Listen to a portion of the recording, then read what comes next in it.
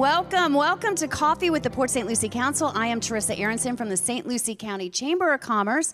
It's our pleasure, our honor to facilitate this event every single month. We do it on the third Tuesday right here at the Community Center on Oroso Boulevard. It is free, open to the public, which came out generously today. There's a big crowd here today. It's a very big crowd today. I think it's standing room only now today.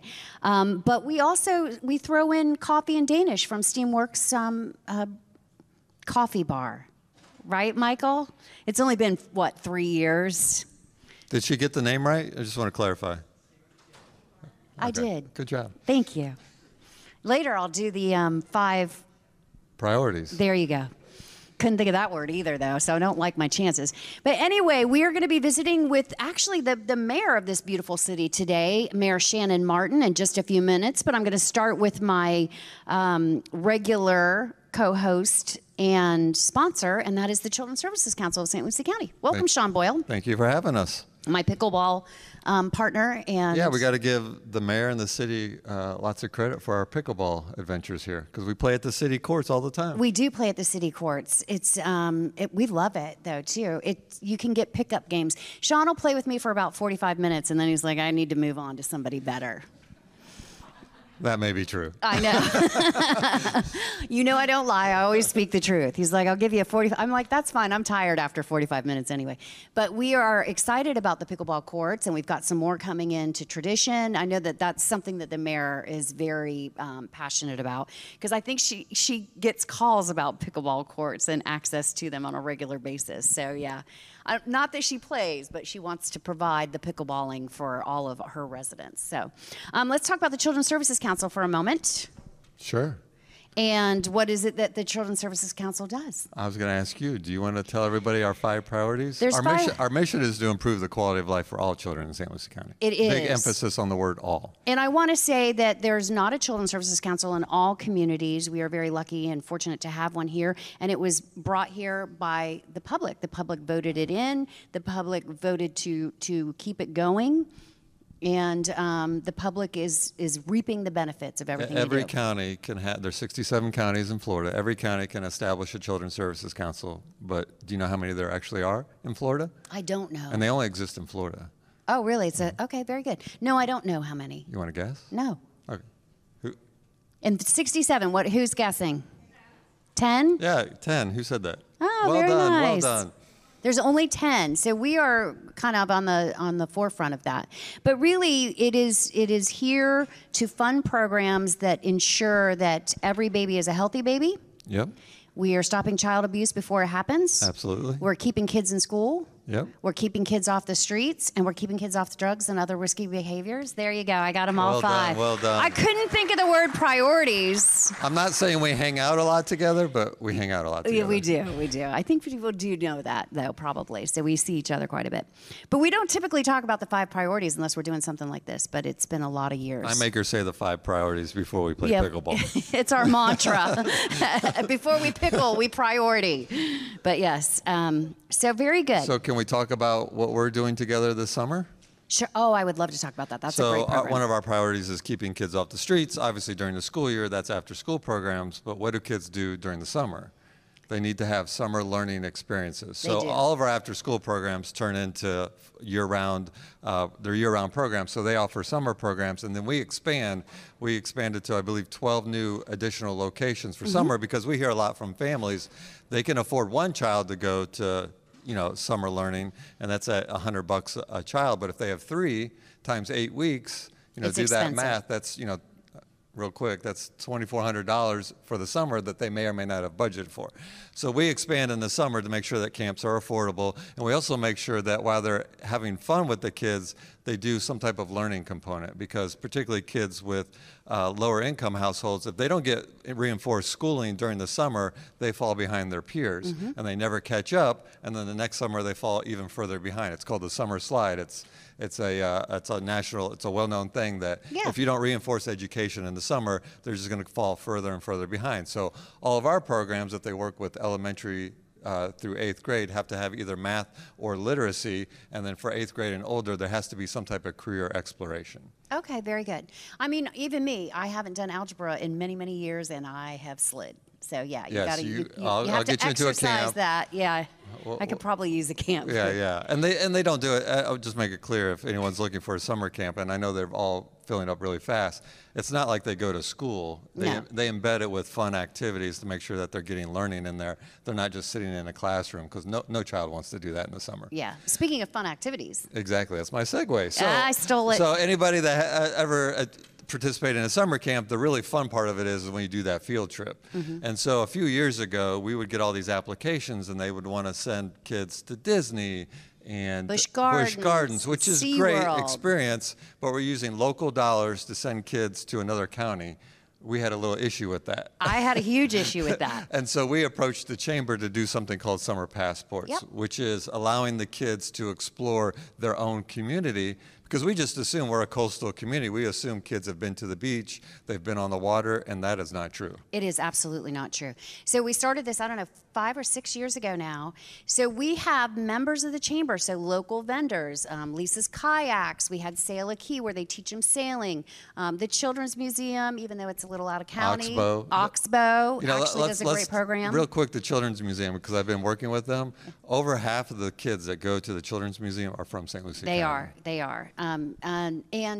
Heathcote and Port The St. Lucie Cake Lady. Botanical Gardens and the Cake Lady. So we worked with them to develop summer programming, and we work with the Children's Services that provides a grant for us to get our vendors, our members involved, and they provide summer activities. Experiences, yeah.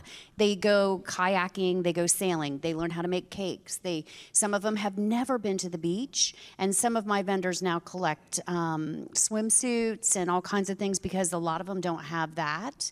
And it has been such a rewarding program for everybody involved. It's keeping the money in town, right? Which, because we know it circulates 3 more times when you keep it in town. It's keeping our local vendors, kind of above board during the summer, which is typically slow for them.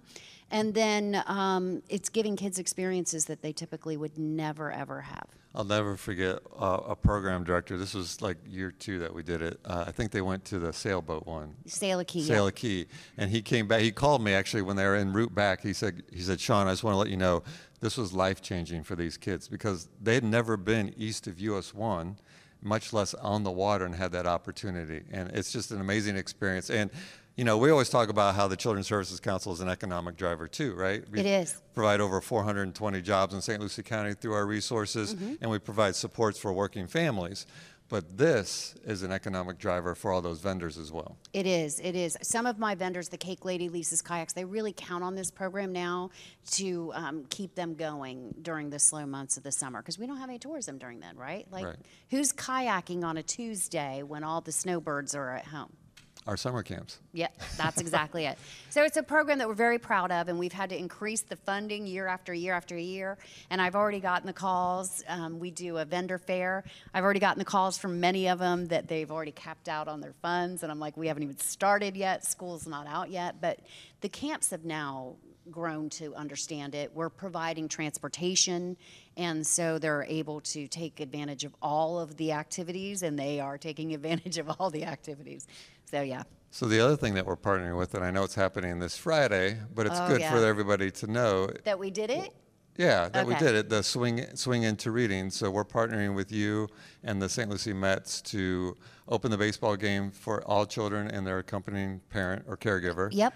And we're going to give away books. I love that program too. So it's school's out, for the summer, and we call it Swing into Reading, and any student, K through 12, and an accompanying adult gets free tickets to And so I say all that because, I always joke at some point, I feel like our office is the Amazon distribution warehouse for books. It looks like it. Because, we're going to get, John will be like, hey, there's 6 pallets coming in. Yeah. We're a small office. We only have 10 and a half staff. So we're like, oh, great. We're all going to unload pallets today. But I say all that to say that we purchase books, but we also rely on donations. Yep. And I was fortunate today. I walked in and they a member of your audience donated books for that effort. So we're going to make sure that those are distributed this Friday. Every month. They're lovely. Yes. Yeah, and we do need more books, because we are going to give so many of them out. We gave so many of them out at Swing into Reading because it didn't rain. The weather was beautiful. I like how you're I'm putting projecting. that out there. Yes. Yeah. we can't do questions because we don't have a mic to go out. So we'll take that question during the break, and then we'll answer it. But we're going to take a break because I'm going to come back with the mayor, and we're going to continue on with what's going on in this beautiful city. Thank you for having us. All right. Thank you for being with us, Sean, and I appreciate it. And we'll be right back, everybody.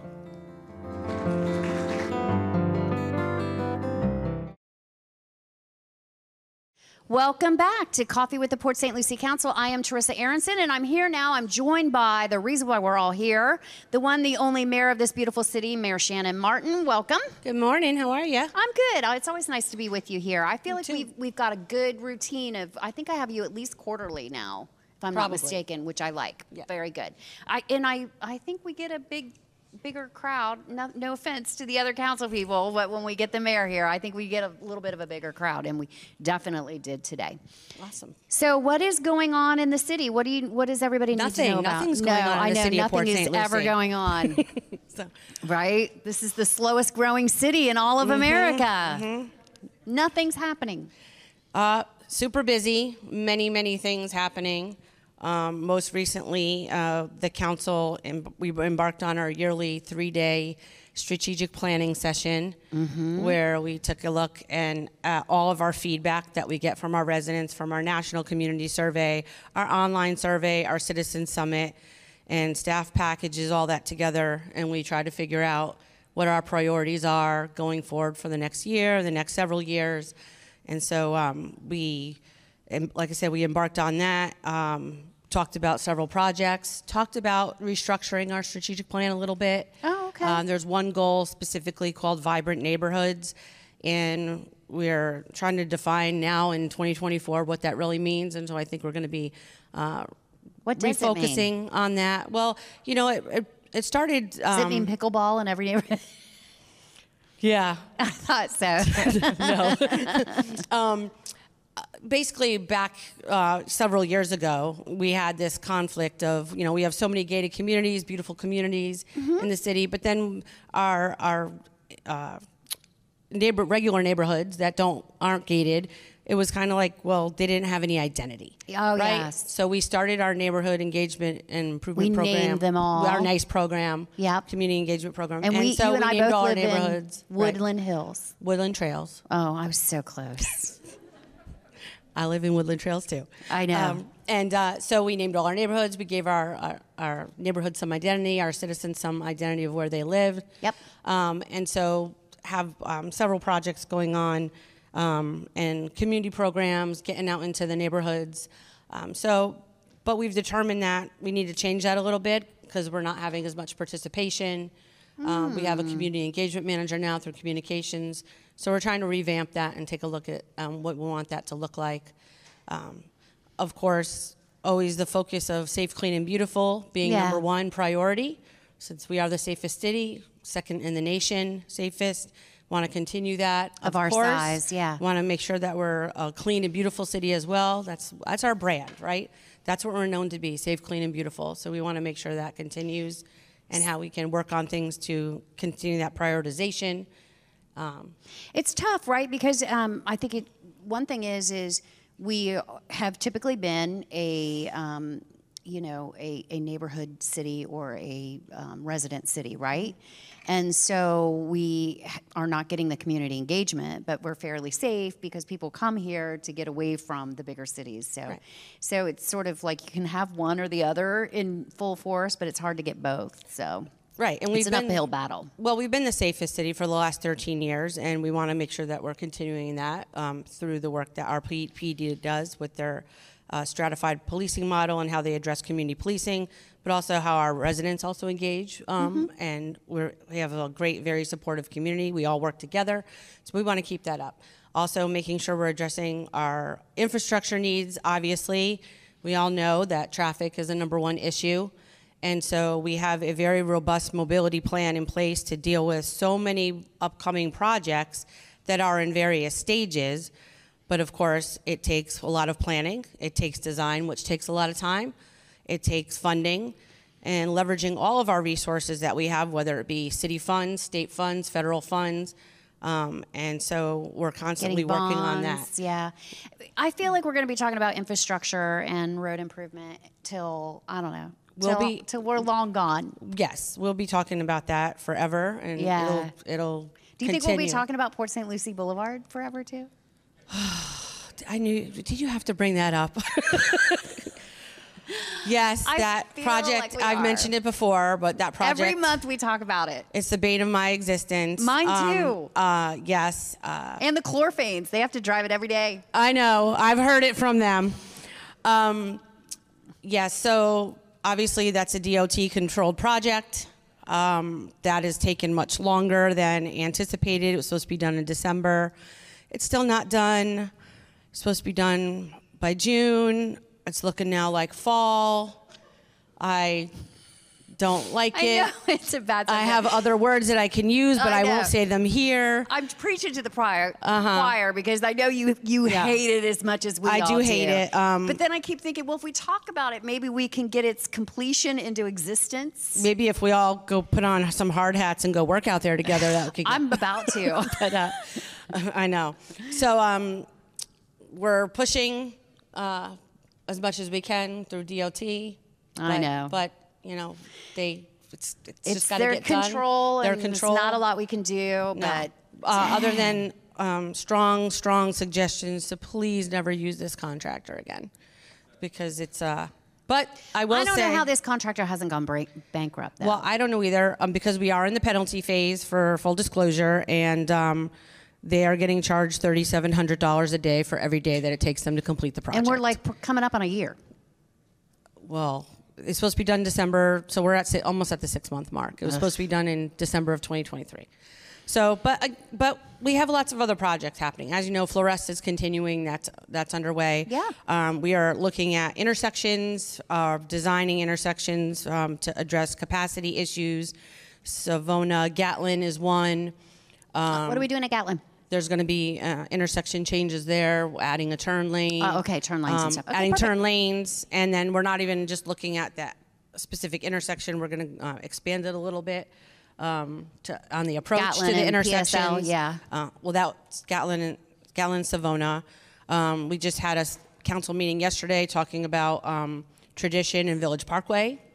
Because of the high amounts of traffic, we have 24,000 cars a day going through that intersection, and improvements that need to be made not only from a vehicle perspective, but a pedestrian and bicyclist safety perspective as well. Yeah, it's crazy town out there. So the list that we have for infrastructure projects is a mile long, and we're just going to continue to work on it, going into design for, obviously, for Kashmir. California. And... Not Kashmir?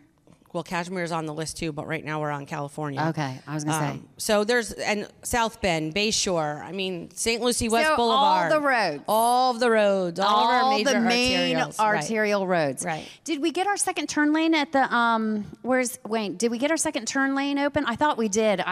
Yeah, so we talked about it on our show, and we wished that into existence, but we got our second turn lane at Becker and Village Parkway. Yes. So we're excited about that. And then we just did a turn lane at Tradition Parkway going north onto Village Parkway. Yeah, Village Parkway. Yep.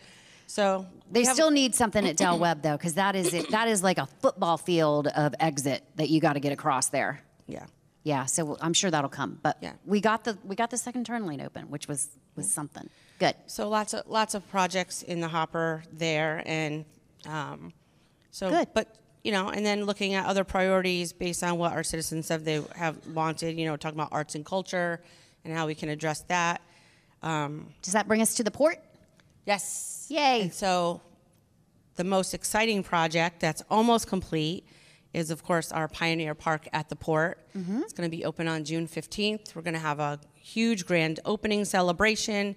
It's going to be amazing. We have the Whalers performing from Bob Marley and the Whalers. Nice. We're going to have lots of activities going on that day. I like that vibe. The Whalers will be performing in the evening around 6 o'clock.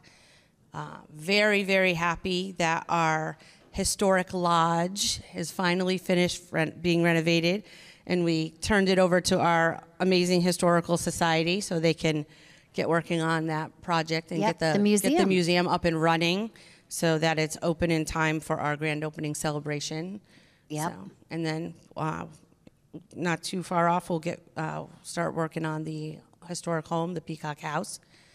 So that's Good. in progress And we right do now. have a vendor for refreshments, or no? Yeah, for the park. Oh, you mean for the restaurant? Yeah. Yeah, so the restaurant, we partner with P3 Investments on the restaurant. Okay. The city was required to provide a pad-ready site, which we have, and so they'll probably start late summer Good. on the construction of the restaurant. The restaurant will be have a rooftop bar on the top of it, overlooking the St. Lucie River. There's going to be a food garden in the back with little food vendors, like a pizza place or a bakery. There's going to be a tiki bar. Love it. Right on the edge of the river there. The kayak and canoe launch will be open. Very good. That we're putting in. Our boardwalk, obviously, is being worked on now under the bridge. Yes. And so that entire extension will be complete. And I had a quick tour a couple weeks ago. It is absolutely beautiful. The vision is coming to life. I'm going to go out and next week, I believe it is, or the first week in June, I'm going to do a little sneak peek video and put it on our social media to give everybody a snapshot or a little video of what's coming. Nice. To get everybody excited about it. So Good. that I should will be fun. there on June 15th. Yeah, for hope this. everyone comes. It's going to be an amazing celebration. But for that day, because of the anticipated attendance levels, there's not going to be any parking on site that day. You have to go to Mid-Florida Event Center. We have giant motor coaches Oh, that are going to wow. be picking everybody up and bringing them to the site and dropping everybody off. Because we expect there to be thousands upon thousands of people. Maybe I won't be there that day. That doesn't sound great. Can you come by boat yet? Not that day, but yes, you will be able to come by Okay. boat after the fact. I'll come Yes. the 16th. Okay. All right, good. No, you have to be there that day. This is like No, one of our biggest wait. things. Oh, Yeah. I'm on the Historical Thank you, Society Patricia. board, and the Thank chair you. just said I'll be there the 15th. You'll be there. Okay. All right. You have to be there. I'll You're be at everything there. else. There's no excuse. I feel like it, right? Am I overexposed? Yes, you're overexposed. I feel So, like it. Another thing, recently I traveled to Washington, D.C. for our federal advocacy on behalf of the city, met with the National Endowment of the Arts, Department of Transportation, Department of Justice, the Department of Forestry and Agriculture. We did get a $1 million grant for trees recently from that department. We often get grants from DOJ. Learning from the National Endowment of the Arts all of the grant opportunities that are coming forward that we will be able to apply for, especially since our citizens are asking for more arts and culture. And so we received over That 50. sounds interesting, actually, that trip. It was. I'm going to tell you, it was one of the best trips. And usually when you go to Tallahassee, and I love our delegation, but they see so many people at one time because of the committee weeks, and then when you're in Yes. session, that you're kind of in and out in 10, 15 minutes. 10, 15 And minutes? And you don't Boy, really you- get the time. That's a lot. But being in D.C., literally 30 to 45 minutes with the agencies. And I got to tell you, it was great to see Congressman Mast there. Always welcomes us with open arms. And I got to give him props. And Angel Robertson from his office is with us Yes, today. Angel's here. Yep. But let me tell you, he has been so supportive of our city. Good. And he gets a certain number of appropriations. So, of course, we went in, we had 4 appropriations for him. And I know he gets like 100, and he only gets to choose like 15. And we sat and talked with him for a good half an hour, and he put all 4 of our city appropriations in. Good. So, many now, he thanks. has an office here, and you had to go to DC. No, I mean, I could call. Well, one thing is just like our state delegation. If you call Congressman Mast, he answers the phone. Yeah. And I know not a lot of Congress people do that. Right. But he will answer the phone. But sometimes it's nice to go see him in D.C. and to be able to sit down and have that conversation. And I was there for other issues as well, so of course I'm going to go see him. Yeah, and I also think it's an obligation that we have as his community to show that, because that's the same thing with Tallahassee, because you're right, if you get 10, 15 minutes, that's like a marathon with these legislators when you go for legislative weeks, but you have to show your face and you have to show the other delegates that you are behind your representation and you are expecting results from your representation. So I always consider it an obligation. It's a political obligation that we can't get out of. You got to go, and you got to go see them where they work. Yeah, but it's also a good learning opportunity, because when you have that half an hour, 45 minutes, you get to learn about other things that you might not have known about, or that our staff doesn't know about, because there are so many programs, there's so many grant opportunities. It's when you have a small staff that handles it, it's hard to know what they all are. Yeah. But then they provide that information. And not only that, but I will say that for everything that they said that they would provide as far as links and information, within 15 minutes of us leaving every meeting, all of that information was being sent in our emails. Very nice. And I was pretty impressed by that, because I figured, oh, it would be, you know, oh, we'll send you the information, we'll send it, and then we'll get it like a week or two later. No, literally within 15 minutes we had it all. So that was great. Good. And it provides an opportunity to keep working on things. So another thing, finally, construction agreement approved for Tradition Regional Park. Okay, good. That's our partnership with Mattamy. The earthwork was being done, but we finally got the construction agreement done at our last council meeting. One of the promises that we made when we decided to not do the full adventure park because of the cost and the maintenance and the operation, that would be, we promised that we'd do some type of BMX facility in one of our parks and a skate park in another one of our parks. Okay. That was our promise to the citizens, that we weren't forgetting that alternative type of recreation. We partnered with USA BMX for BMX park, and what they came back with is a very unique, it's called an adaptive wheel park. And not only will it be for BMXing, it'll be for skateboarding, it'll be for rollerblading, it'll be for RC cars, for the RC clubs that want to do the remote control clubs. Yeah, that's a great. So anything on wheels that's non-motorized, except for the little battery RCs, battery operated. you'll be able to, the citizens will be able to utilize, and it'll be a partnership for operations where there'll be public use, but then USA BMX will also operate for some types of tournaments and things like that. But the design came through. It was amazing. It was more than I expected, so we're really excited about that. It's going to be the first of its kind in this entire region. Oh, wow. And they do many of them throughout the United States, so that was exciting. That is exciting. Yeah, we're going to do the groundbreaking for Tradition Regional probably sometime later this summer, and then construction will start, and we'll have another park open next year. So just in this past year, we've got this coming in with the BMX aspect of it, and which are resources we don't typically have. We have one of, I think, just 2 indoor pickleball clubs that is finishing up in St. Lucie West. And then we got a Dave & Buster's. Yes, that's opening soon, too. They got I got an email this morning that they got their CO today. And these are things that we typically, cities of our size, might not have seen previously. And because we are growing so much and because of our location, we're really getting a lot of great stuff in. So the idea that there's nothing to do in Port St. Lucie is fading day by day. Yeah, and you have to remember too, when we're comparing ourselves versus other cities, right? So who do we compare ourselves to? Oh, Orlando, Tampa, Fort Lauderdale, West Palm. Well, we're not them yet, that's for sure. Well, we're not them, but and we're not going to be them because we're unique. Their size is twice ours. Well, in some cases 3 and 4 times ours. Well, in terms of the population and things like that, but density. But also, these cities are a lot older than us. We are still 63 years young as a city, and we're not fully built out. We're still only 50% built out. So we are still growing up. Did you say that to these people? Everybody just groaned. Well, I understand. I understand it, but I'm always going to give you the truth and the reality of it. The facts are the facts. I know. And we have to deal with it. I don't know if they're ready for them, though, because it's early. We have to deal with it. We have to manage it. We have to balance it. That's our role here, because that's what it is, and we have to accept it. But it's really difficult because you're always comparing.